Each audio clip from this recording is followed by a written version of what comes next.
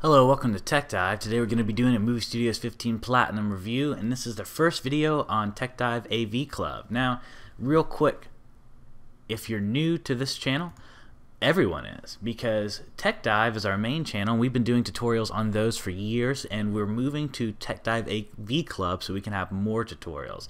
If you're interested in the older tutorials, they're available in a playlist on this channel, and you can always subscribe to the Tech Dive main channel to get more tech reviews and things like that.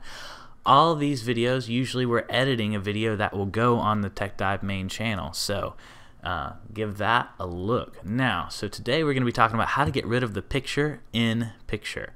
So a lot of times people, when they get Movie Studios Platinum 15, they added a picture-in-picture track, and that means when you drop something right above it, it goes to a picture-in-picture effect, and that effect exists here. So if you don't know, you can get to singular clip effects with this button and add an effect, or you can add an effect on the whole track with this button, and that'll affect everything in the track. Well, the picture-in-picture is just a pre-programmed track that already has a picture-in-picture effect on it. You can add this effect on any video track.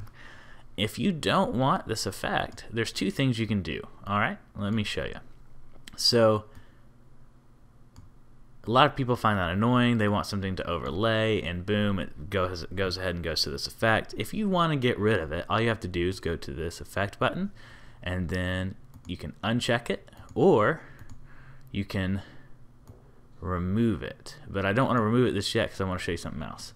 Well, I guess I just did remove it, but that doesn't matter. Okay, so that's one way to get rid of it. Or something else you could do that might be a little quicker for you is you can right-click and delete track. Now it's gone. You just have the original text and video. Well, don't worry. If you want another video track, you just right click and hit insert video track, and you have more video tracks. And that is how you get around the picture-in-picture track in Movie Studio 15 Platinum.